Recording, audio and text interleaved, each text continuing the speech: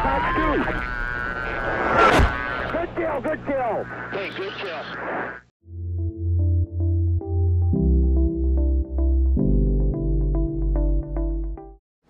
Hey guys, welcome back to another video. I saw a couple of comments of people asking, since we did, a bunch of F-16 fights and showing off the 2-circle and all that. I saw a couple of people in the comment section asking about what would you do against the F-16 and all this, and I've done this video in the past, but I'll do it again because that we've got a lot of new subscribers to the channel. So I figure some of you might want to see a refresher of this, or if you haven't seen that video, you might find this useful. Into the merge here, and I'll force a 1-circle right there with the F-16. So far so good.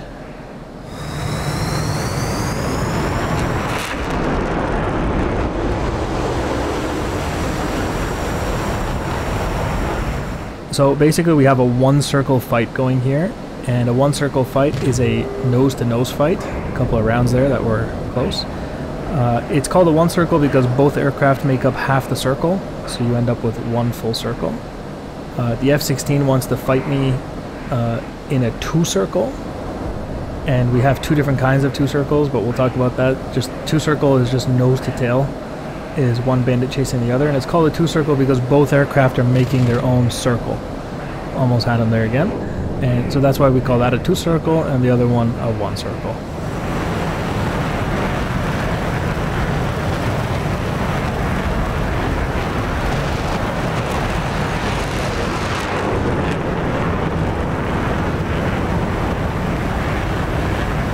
You see me here just kind of cutting his circle instead of just chasing his tail. I'm trying to lead him enough, but he's doing a good job of staying above my nose there. So here we are, we're getting down to the deck, and we got a deck transition. So instead of an overlapping 2-circle, you're going to see me climb, and then I'm going to pull hard on the way down. And what I'm doing is actually offsetting the 2 circles, and that's going to allow me to reverse into a 1-circle, force a 1-circle fight from there.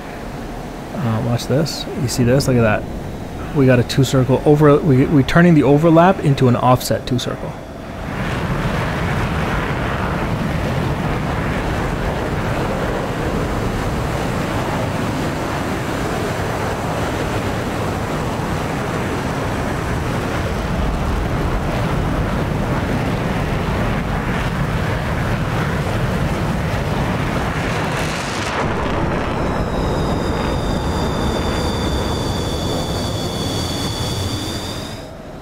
Okay, and we do that just by climbing and pulling hard on the way down. Climbing and pulling hard on the way down. Now watch this, as he turns, when he comes near me, he's gonna have no turning room, and I'm gonna reverse the turn right here. There we go. And look at that, he just went from being in a 2-circle on the deck to a 1-circle fight, which is definitely not where he wants to be. And there we go. Continue to force that 1-circle from here.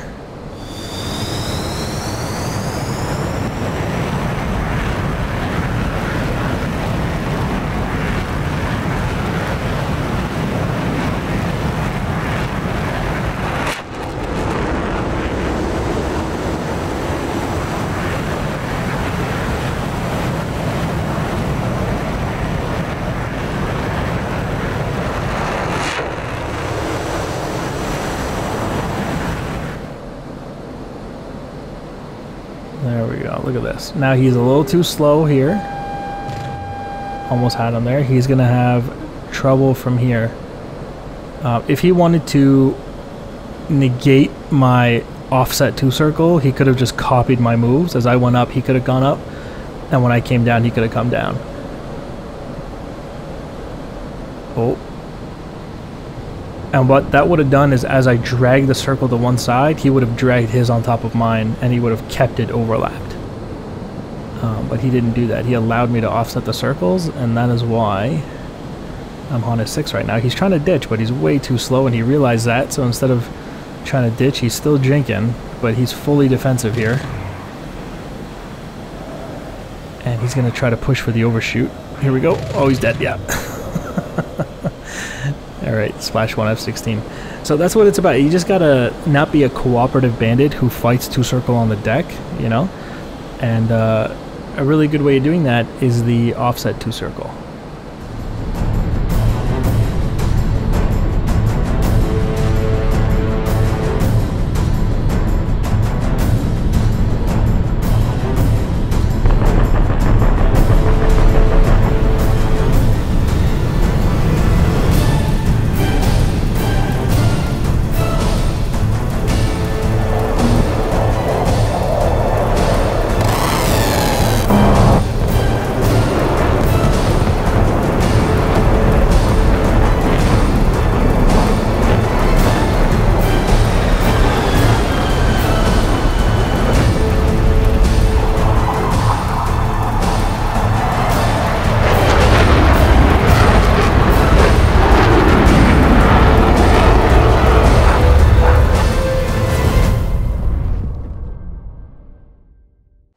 So remember that a one circle fight is a radius fight. He who gets his nose on faster will win that fight.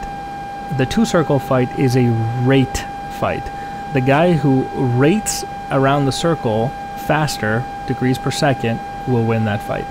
The one circle is a nose to nose fight, where a two circle is a nose to tail fight. Your nose or his nose will be chasing your tail or his tail. Here we go into the merge. Once again, we're going to force one circle using a bit of the vertical.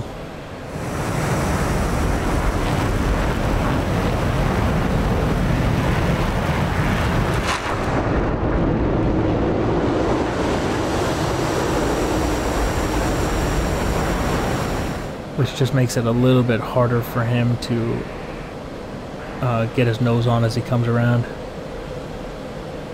And look at this. So from here, he'll drive to my high 6, and he'll dictate the fight a little bit from here. You know, just refusing to come one circle with me. And that's okay. I can keep trying to force one circle. And hope that he makes a mistake here or there.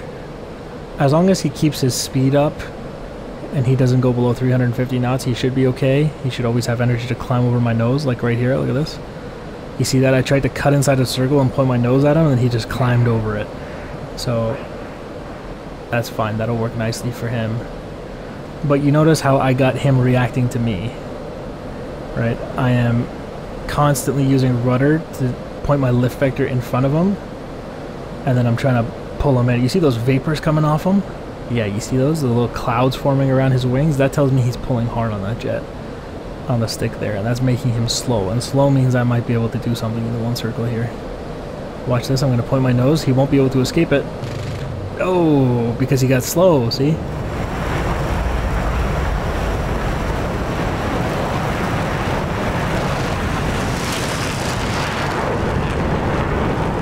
So he got lucky there that I missed, right? But you saw because he was slow, he couldn't climb over my nose there like he did earlier.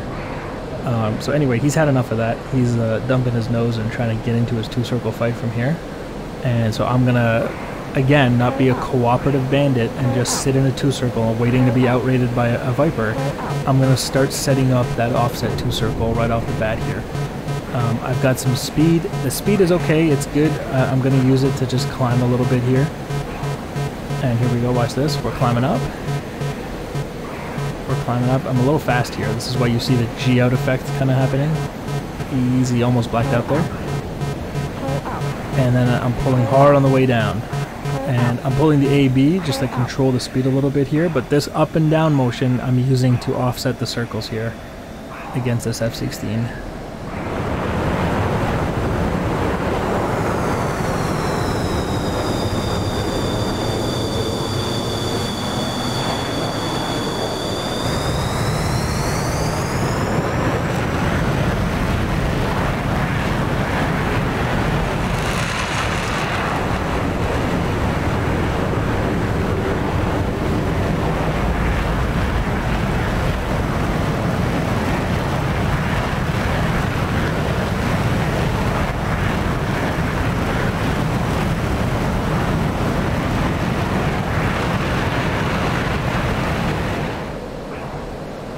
Alright, and look at this.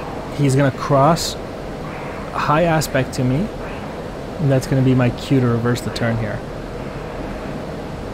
Okay, remember I want to reduce his turning room, so when it's kind of like looking out the side and he's going like right past you like it's a road, you know, like you'll see him, it almost looks like he's not turning around you. Watch this. Look at this, look at this. You see this? He's going to pass high aspect next to me, look at that. Oh, he's close, and then I'm going to reverse that turn. And that's the offset. That's one of the intersect points right there. We're going to avoid his nose here by just climbing slightly over it. He tried to gun me there. That was nice.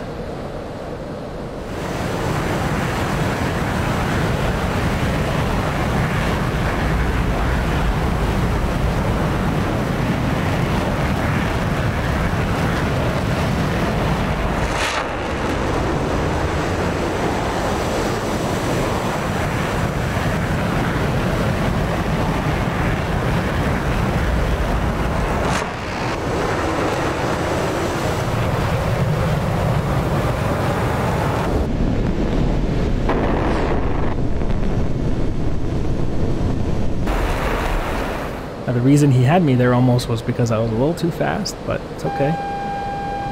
I'm good now. I'm a little bit slower, and I've got him in this one circle turn. And I'm just gonna roll over him here. And look at him, he's slow. That's it, he's dead. This is one dead Viper. He's slow and in a one circle with a Mig-29. Hold on, here we go. Wait for it. Come on. And dead. Slash one Viper. Yeah, so once he gets slow like that, he can't even ditch into a two circle because I'm just sitting inside a circle, so I'll kill him as he tries to break away into the two circle there. Overshoot is all that would have helped him in that situation. Alright, splash one Viper.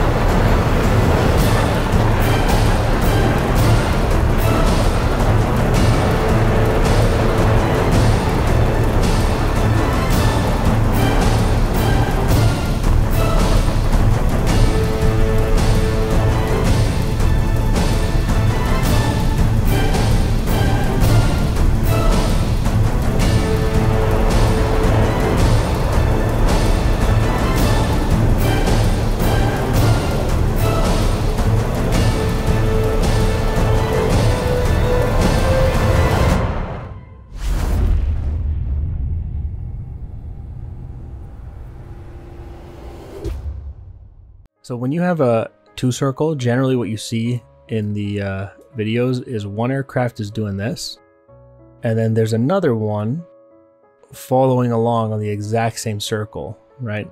So it looks like two circles on top of each other, hence why it's called a two circle.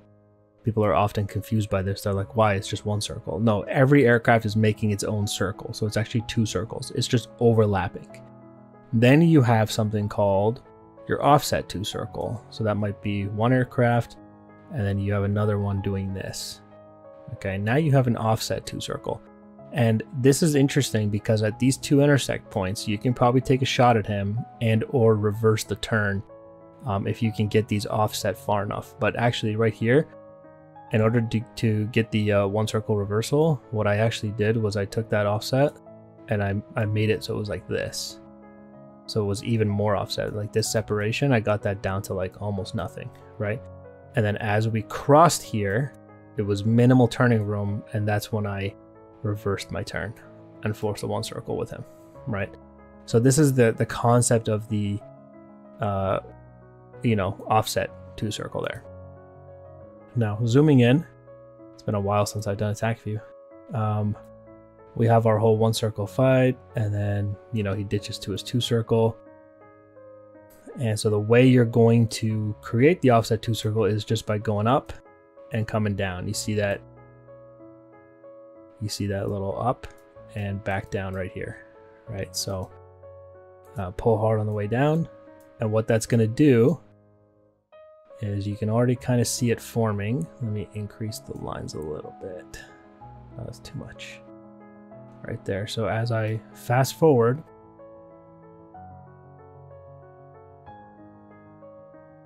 okay, so there you go. Right there, you should be seeing it. What you have is one circle being created by the F-16, which is about here, and you have another circle being created by the Mig-29 right here. So you actually have the offset two circle. When these circles are on top of each other, it's a overlapping two circle. Okay. And so you'll see that what happens is eventually that offset is such that it allows the turn reversal, as you see right here. This is when I was saying, oh, it's like being on a highway. You're going this way and he's going this way, and you look out the cockpit and you see him like going like this beside you. It's like, whoa, that's not a raid fight. No, it is. You're in an offset two circle. That's what's going on. And once you've established this, you want the minimal turning room. So if I could have been even tighter on him, that would have been great. But you can see one circle, you can see the second circle, and it's the perfect as you pass right here. And like I said, ideally hug him so that he's really tight to you as he goes by, and he's going this way. And then right here, you're going this way, and then you come really close, and then you turn reverse. And next thing he knows, he's in a one circle. All right, so this is the perfect. This is the cue you're looking for. You don't want to, like, I don't know, like he's here in the circle and you're here, and then you reverse your turn. Like that doesn't work, right? Because then he's got your 6. That's not how that works. So you need to be right here, up beside him, right here, and as you look across, you go, oh, there he is, high aspect, going by you like, you know, speeding by on a highway, turn reverse. That's your visual cue that you're looking for. And as you can see right here, there's the turn reversal. And next thing you know, that F-16's like, wait, I was in a 2 circle. I don't get it. And now he's defensive. He's got to climb over my nose to try to not get shot there. Reverses again. But at this point, it's just me reversing on him, keeping him in that 1 circle, and then he's dead. /1 Viper. Okay, let's look at the one other round and then we're done. So this is the one other example of the offset 2 circle, but this time instead of turn reversing, we can see once again clear offset 2 circles, right? What you can see is that you may even have a shot opportunity, which is what happens here. Dead Viper, right? So there are multiple things that can happen in the offset 2 circle. And so if you're wondering, if I'm a Viper and I see a Mig-29 doing this to me, he goes up, he comes down, he goes up, he comes down while I'm rage fighting him, he's trying to offset a circle, what do I do? What's my defensive move as a Viper against the Mig-29 doing that? Or any other aircraft who's trying to force an offset 2 circle against you? Literally copy him. That's all it is. Every time he goes up, you go up a little. You see him coming back down, you come right back down. And basically by copying him like that, what you're doing is he is trying to offset the circle. He's trying to drag his circle away from you. And when you're copying him, you're doing the exact same thing. You're dragging the circle with him. So you're keeping it overlapped. You're not allowing him to offset. So that's your defensive move as a Viper. Okay, guys, I hope that this was helpful to you. Thank you for watching, and I'll see you in the next one. Bye, guys.